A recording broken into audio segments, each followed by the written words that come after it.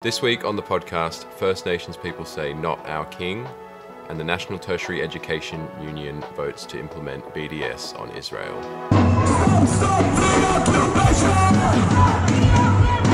Welcome to the latest episode of the Green Left News podcast. My name is Isaac Nellist, and I'm talking to you from Gadigal country in Sydney. And I'm Riley Breen. I'm joining you from the land of the Whadjuk Noongar in Boorloo, Perth. And today we've got a great interview coming up later on the podcast with Markela Panegyres, who is an activist and member of the National Tertiary Education Union National Council. And she's going to be talking to us about the recent vote to implement an academic institutional boycott of Israel, as well as some other really important votes. So we're going to be talking to Markela later on the show. But first up, we're going to be talking about the so-called King's recent visit to this country and some of the responses from First Nations activists in Gadigal country, Sydney, and Ngunnawal, Canberra. But before we get started, we'd just like to mention that we are recording on stolen land that always was and always will be Aboriginal land. This land was never ceded and was taken by force, and Green Left pledges to stand with First Nations people in campaigns for justice, sovereignty, and land rights. Also, before we get started, I'll just mention that you can help us out by becoming a supporter at greenleft.org.au. It's only $5 a month, and it makes a massive difference to help us continue. And it's also the best way to make sure you get all of our content. So on with the show. We'll start off with what was kind of the biggest news story out of this visit from so-called King Charles, which sparked protests, First Nations activists and supporters. But most of you at home will have seen the video that went viral of Senator Gunai Gunjitmara and Jabberung Senator Lidia Thorpe. Yeah, if you haven't seen it, I recommend going to her Instagram or whatever else and having a look, because it's really good. Well, maybe what we'll do, actually, we'll put it up in the video here and people can see it. So we'll just play that clip now.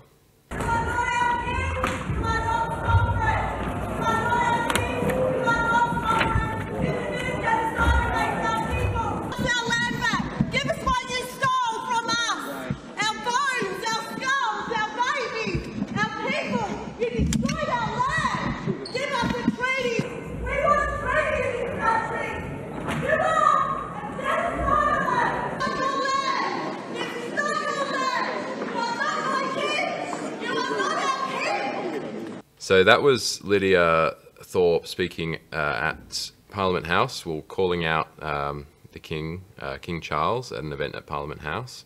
And that video and the kind of protest around it received massive media attention around the world. It went viral on social media, and it drew, the kind of expected frenzy from the corporate media and the right-wing media. Which is exactly, I full respect Lydia. It's exactly what she wanted. When the likes of, I don't know what the East Coast equivalent of the West Australian or, the Murdoch press is ragging you out, you're doing something right. So yeah, 100%. Well, people kind of talk about it or try and criticize it as, it's just a stunt, like it's just to get attention and stuff like that. But in a way, is kind of the point. It's drawn massive attention to the fact that, we're still living under a monarchy with unelected birthright superiors who rule over us from across the sea, and pointed out the important fact that, this is First Nations land, and that the, British Crown were the ones responsible for colonizing Australia 200 years ago, which is obviously still an ongoing process. Yeah. And, even though the Crown probably doesn't play a massive role today, there's still a lot of historical reparations and justice that needs to be served. Yeah, and I think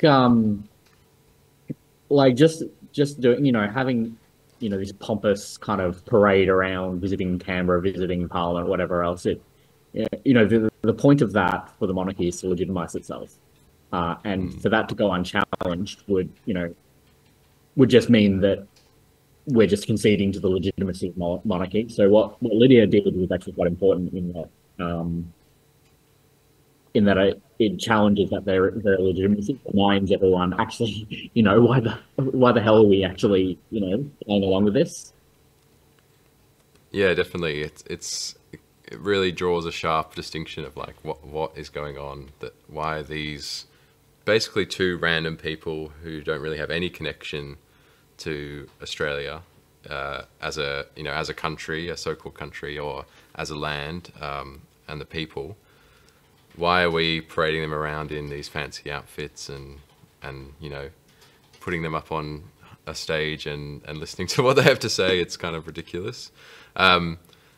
So what Lidia Thorpe said after, basically she, as you see in the video, she got like escorted out of the parliamentary reception.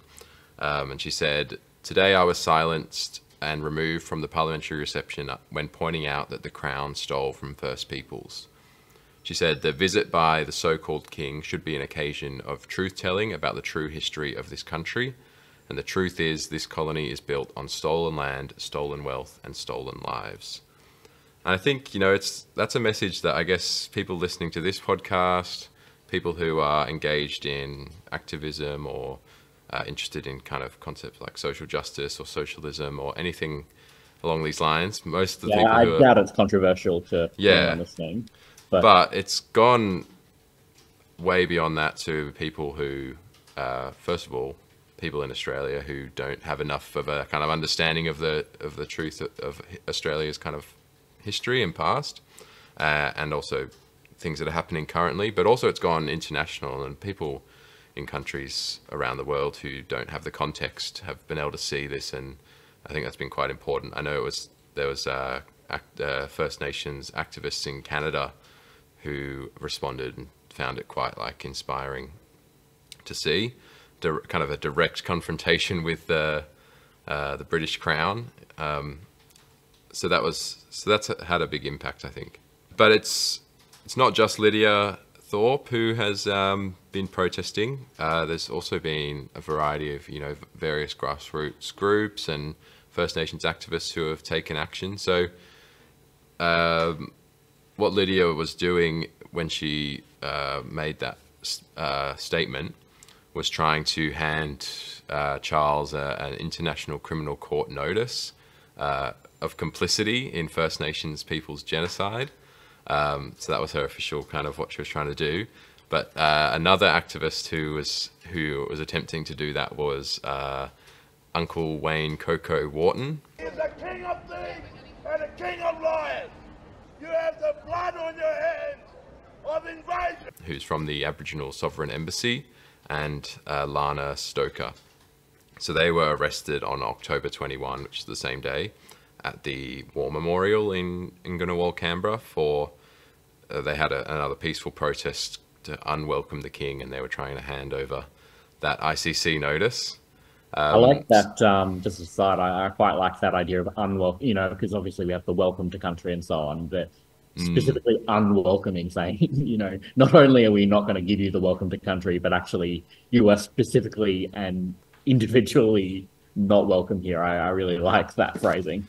Yeah, and on that note, what Uncle Coco said was that he had been instructed to come here with the permission of the Ngunnawal people. So respecting the traditional owners and the sovereigns of the land, unlike King Charles. So here so basically the king and his entourage, whatever it's called, have been to Canberra and also to Gadigal country, Sydney. And so what activists here have done, including Uncle Coco, has helped they've established a peaceful protest camp in Victoria Park, which is in the city, and that was established on October 18. And there's Aboriginal flags, Palestinian flags, West Papua flags, and representatives of different groups, including from Kanaki. So activists there are chanting, always was, always will be, Aboriginal land, not our king. And they've also got banners, a few of them. One of them says, empire built on genocide. Another one says decolonize. So there's this kind of, sovereignty camp that's been set up. I know there's a similar Camp Sovereignty has been set up, going for months in Naarm, Melbourne, but this is a first in Sydney, and it's in quite a important space, that Victoria Park. It's also where at the end of the Invasion Day rallies here in Sydney every year, there's important markets that the march always marches to in that same space. So it's become kind of an important space for these kind of actions. It's actually right near the University of Sydney, so hopefully some students are able to get down and support that. I recommend people check out the article that we've got on Green Left website on this, and I think this camp is still ongoing at the moment as we're recording, so it will be interesting to see how things develop, if they face any kind of police repression and things like that. But I thought we could end on these words from Lidia Thorpe, which is that the British Crown committed heinous crimes against the First Peoples of this country.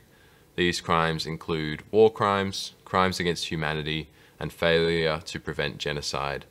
There has been no justice for these crimes, and the Crown must be held accountable.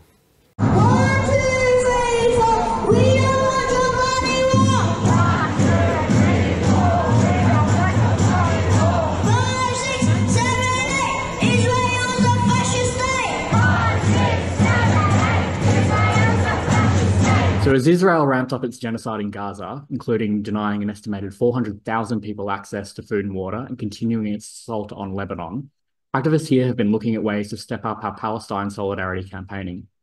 News that Australia provided support to US B-2 stealth bombers to strike Houthi resistance fighters in Yemen on October 17 is more proof that this country is complicit in the ongoing genocide.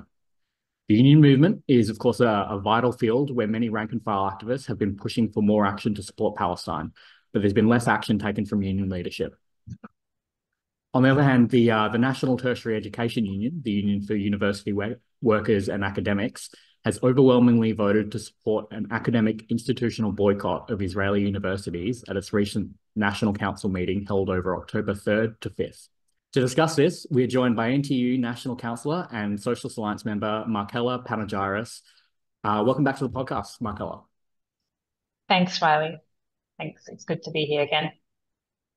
So before this meeting that's happened recently, what kind of steps has the NTEU taken in response to Israel's ongoing genocide on Gaza in the lead up? And I guess by that I mean both the rank and file union activist membership and also the broader union itself and its bureaucracy and so on.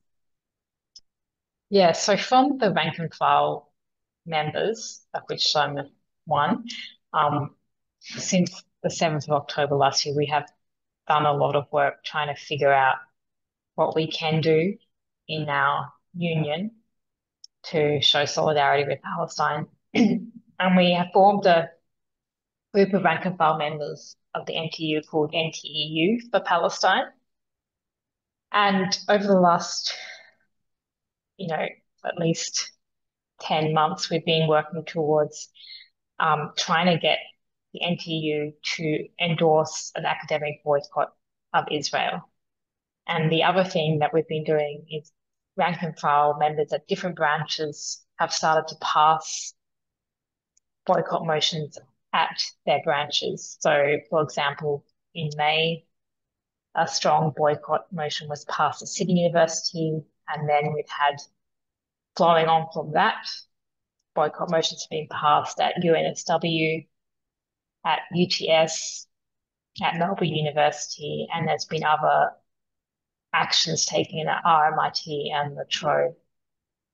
So the rank and file has been trying to do a lot. Now, at the bureaucracy level, there's been some small things that the NTEU has done. So they put out a statement in May of this year calling for a ceasefire. And they did call on universities to cut ties with the Israeli military. But, some of us felt that it didn't go far enough because it didn't explicitly call for a boycott.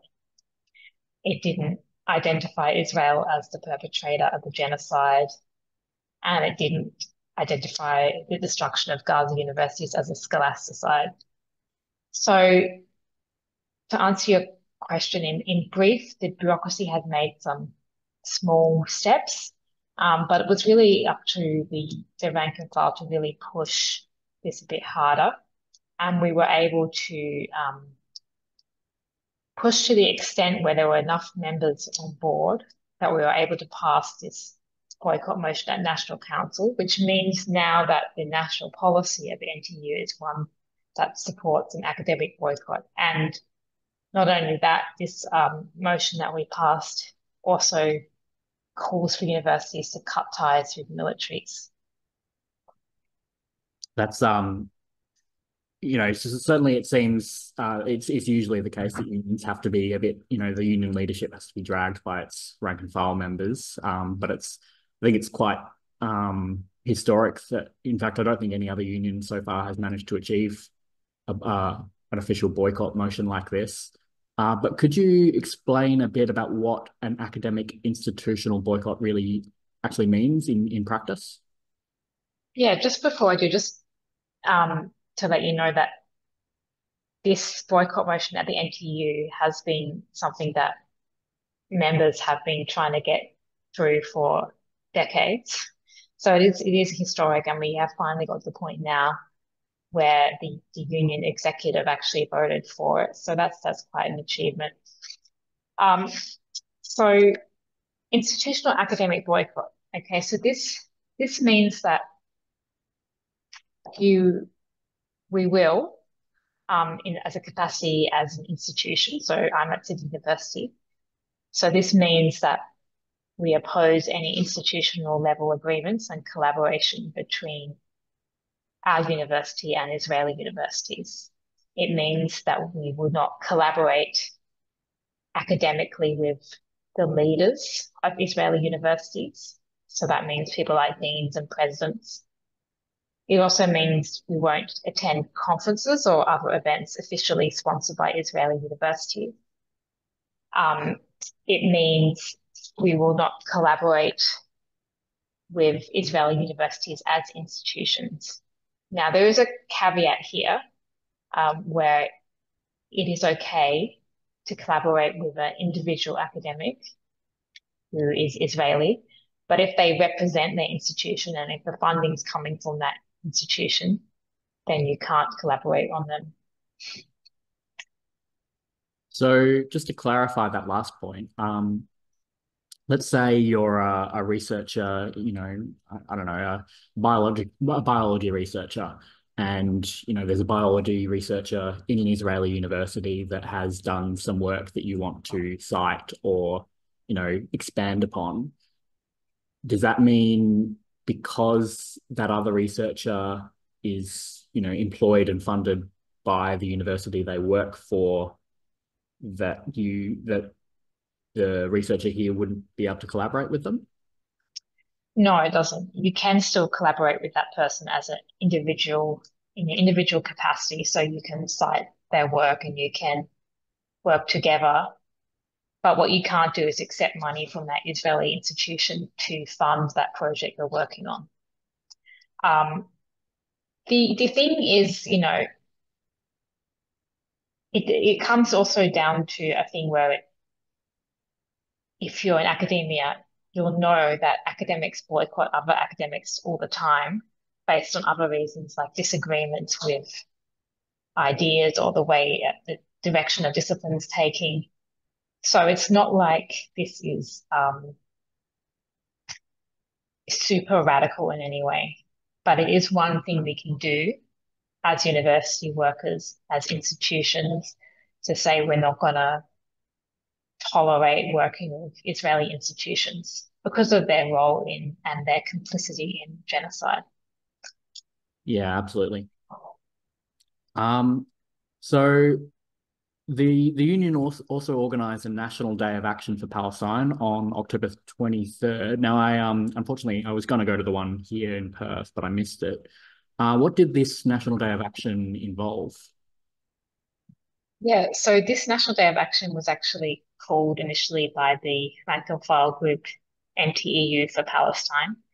And what we did was we took this proposal to the National Council and got the National Day of Action endorsed by the National Council. So it was now endorsed nationally. So that helped us build momentum for the event. So what it was is that across many campuses, about 10 or 11 campuses were involved on the day.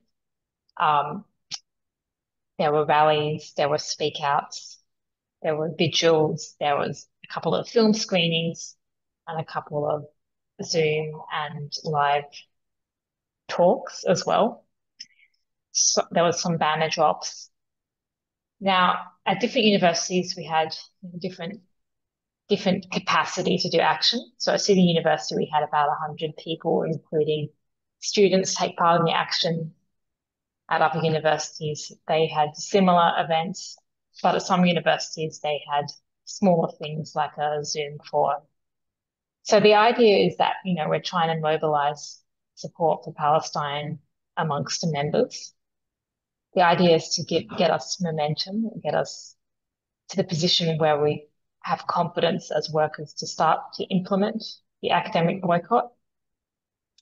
So it was really also to say it was really great grassroots action that happened nationally. And it is really good to see academics, university staff and students coming together. The other thing that happened on the day is that it was also co-organised with the National Union of Students and BDS Youth, who also called a national student strike for the same day. So there was a really great coming together of students and staff in solidarity with Palestine. Yeah, I saw obviously only my neck of the woods in Perth. I saw there was a student action during the day in the city that was quite good. I saw some of the footage of that, and I've heard from some of the people that went to the panel that it was really good. There was representatives from various Students for Palestine groups, Murdoch University, an academic from Murdoch that actually has Middle East and Palestine relations as a primary field of study. So unfortunately, I missed that, but I've heard it was really great. I'm sure it was really good across the rest of the country as well. On a side note, could you talk a little bit about the motion from the National Council meeting that opposed Labor's attacks on the CFMEU and how that kind of relates to the rest of the motions? Yeah, so basically the Labor government has come out with this extremely draconian administration that they want to put the CFMEU into administration. So they forced the construction division into administration. And as workers and as unionists in the NTEU, we see this as a massive threat to all unionists, as well as being draconian and totally unfair and undemocratic. And we also wanted to criticize the role of the ACTU in this. So there was a lot of consensus amongst councillors that we needed to do something, and there'd been discussions at the division and state level about this before the National Council. And so basically what was passed at the National Council meeting was a motion opposing the administrative measures imposed by the ALP government. And we affirmed, things like the need for union democracy, for worker-led democracy, and we want that to be defended and restored in the CFMEU. The motion did also say that we have a zero tolerance approach to any corrupt or criminal influence within the movement.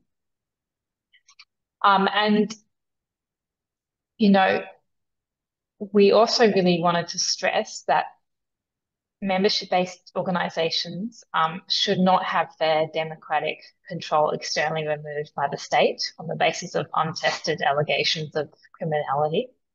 You know, that sets a really dangerous precedent. So Yeah. that's basically the motion, and we also, you know, expressed solidarity with the FMEU movement members, and we encouraged NTEU members to participate in any solidarity actions happening in their respective states. Yeah, absolutely. And that's something we've covered on the podcast in the past, and we'll probably continue to cover here. Obviously, the attacks on the CFMEU are one of the worst attacks on unions in, you know, since at least the Bob Hawke Accords, if not further back. And, you know, if they can come after one union, they can come after the rest of them. So it's good to see that at the very least that self-preserving logic, if not hopefully a bit of genuine solidarity as well, is prevailing in the union. Yeah, I mean, just to say on that point that a lot of the rank and file members, including myself, did want a bit more stronger wording in that motion, because we did want to, you know, more clearly instruct our executive of the NTU to oppose the CFMEU at future ACTU meetings. So, because unfortunately what happened at that executive level was that they sort of kowtowed to the ACTU's decision. So that's just something to bear in mind, that, you know, a lot of the members wanted even a stronger motion. So going back to just the university sector in general and higher education, I think most of us know that higher education at the moment is in crisis, particularly since COVID. But even before then, there were signs of it. Many universities are attempting to implement very harsh job cuts and higher workloads on its staff members, as well as a lot of casualisation. I mean, I used to work for my sins, the HR department of a university here, which I won't name, and I saw just how corporatized and merciless the administration really was. How is the NTU fighting back against this? Well, you're right that the sector's been in crisis for a long time, and it's not getting any better soon. There's been massive job cuts. People probably seen in the media massive cuts at ANU University and at Macquarie, as well as at Newcastle, at JCU, not yet at Sydney, but that's in the works. So what the NTU is doing, so at Macquarie University, there's been mobilisation of staff to put a no confidence vote up in the Executive Dean of Arts. Okay, so it's quite a big step, because what was happening there is that the Dean of Arts was planning to scrap, you know, hundreds of academic casual roles, and also do some sort of draconian restrictions on staff's ability to take long service leave. Really worrying for Indigenous staff was that Macquarie also wanted to really strip back the Department of Critical Indigenous Studies, and they want to take its status as a department away and turn it into a discipline. That means it would lose its independence and financial autonomy as a department. And we actually at the National Council had an emergency motion on this and pledged to fight against it. You know, it's outrageous that a university in 2024 wants to strip away an Indigenous department. So that's at Macquarie, and at ANU, where, you know, there may be up to 600 job losses, which is outrageous. And doubly outrageous, the management there have asked staff to forego an already agreed upon pay rise of 2.5% in December. Shameful. So NTU members held a big rally on October 16th, and they've also called for the Chancellor of ANU, who is Julie Bishop. They've called on her to resign. So, that's one really tangible thing that's happening there. More broadly, the NTEU is calling for an urgent federal parliamentary inquiry into university governance. Because what's happening, as you can sort of tell by what I've said, is that at all these universities, the vice chancellors and the chancellors who are on outrageously huge salaries are making awful decisions which are, ruining people's careers and livelihoods, and also diminishing the quality of education. So there's a problem with the governance. It's not the only problem, but the NTU does want a federal parliamentary inquiry into, why is this happening? Why is the sector being led into a hole, basically? And do you think part of it's particularly like the stripping of Indigenous studies and similar kinds of fields is part of this kind of overall push towards defunding, say, humanities and artsy kind of degrees and focusing purely on science and engineering and those kinds of things, with this idea that, so-called artsy degrees don't get people in jobs, so they aren't worthwhile and so on. And, science and engineering is what gets people working on our nuclear submarines, so that's what we want, right?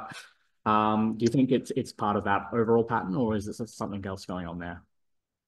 Yeah, definitely. I mean, the universities have been run like a business, for many years now, and that's only increasing. And, humanities, arts, languages, all that have been, stripped away on an ongoing and more draconian ways, yearly, it seems. It's definitely the focus is the university needs to be a business who make money by getting students in for courses where we know they're going to make money for us as an institution, rather than thinking about the quality of education or anything like that. There's also the factor that, international students is a big factor. So people would have heard about the proposed international student caps. Now, because governments have been funding universities less and less, the universities looked to international students as a way of beefing up their funding, which has also meant that has also negatively impacted on humanities courses, because the courses that a lot of international students are more likely to want to join or attend or enroll in have been in the STEM subjects and in business. So it's a real big deal, and I'm glad also you brought up the nuclear submarines issue. It's the reality that there is a big push for our universities to become more and more militarized, and for students to be encouraged to enroll in subjects to support that military-industrial complex. There was even something like 4,000, I think it was, enrollments offered to students in South Australia to enroll in specific subjects in a kind of trajectory towards working for the military. So yeah, it's a really massive issue. And in fact, a lot of us who have been working in the BDS work on campus are also really pushing to demilitarize universities completely, get military funding out of universities, because it really is having a completely destructive effect on education. Yeah, I mean, I don't know how it is in other states, but certainly in West Australia, where the nuclear submarines are primarily going to be based, I mean, I do a stall at Murdoch University every Thursday, and right next to us, often there's a careers expo with this big poster that says, "What a wonderful career you can have in shipbuilding and manufacturing for the weapons industry," and it's so naked everywhere you look. What are the next steps for Palestine solidarity within the NTEU and the union movement in general? Well, within the NTU, now that we have the national endorsement of a boycott position, and we're also officially calling for that, and we're officially calling for universities to cut ties with militaries, now we have to implement this. So this is going to be up to mostly the rank and file activists on the ground to work really hard in getting our universities to divest from militaries, actually implement the boycott. So that's going to mean more mobilization, working with students as well, doing whatever we can. And that's going to be tough. Okay, so I'm not going to lie about that. It's probably going to be tougher than getting this boycott motion passed at the national level, actually getting universities to do this. So that's the next step. It will happen, but it's not going to be easy. Within the union movement more generally, I think we have to really respond to the calls from our colleagues in Palestine who are calling for us to escalate with boycotts, escalate with actions, do whatever we can in our areas, block votes, keep putting the pressure on. The union movement is, under attack. We've seen what's happened to the CFMEU, but not only that, like bosses in all industries are really throwing everything at the working class at the moment. And it is to do with Palestine, because it's like any worker who speaks out is now, faced with a lot more oppression than they did, a few years ago. So we've got to keep fighting back, and, collective power is really the key here. And bringing more and more people into the movement is really important.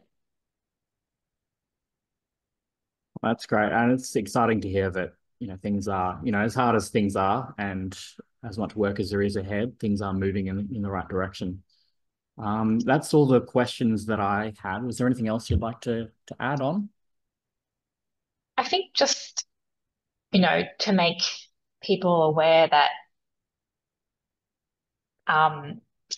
if they don't know already, every university in Gaza has been destroyed. And a lot of academics and university staff and students have been murdered by Israel.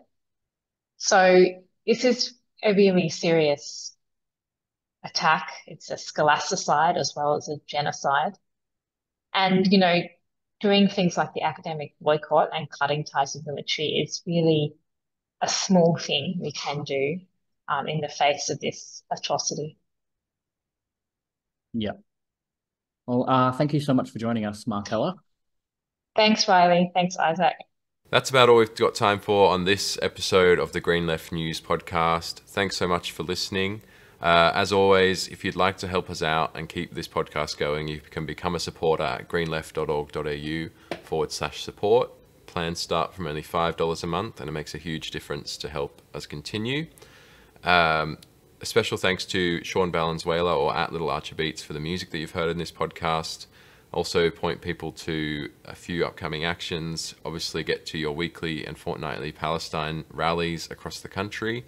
But the big one that's coming up is in the climate movement is the People's Blockade of the world's largest coal port, which is in Wollabimba, Newcastle. Yeah, I wish I could be there.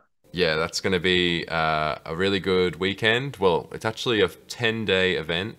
I'll get the date up here. It's starting on the Tuesday, the 19th of November, and finishes on Thursday, the 28th. But the key dates is the weekend of Friday, the 22nd to Sunday, the 24th. So make sure you come down. The program has just been released and it looks really great. There's a lot of musicians and artists performing, spend hours out on the water kayaking and blocking any coal ships from coming through. So that's going to be a really important protest, and they're hoping to get 10,000 people over the 10 days. So definitely don't miss out if you're in New South Wales or able to make the trip from somewhere else. Come down and come say hi. We're going to have a Green Left stall.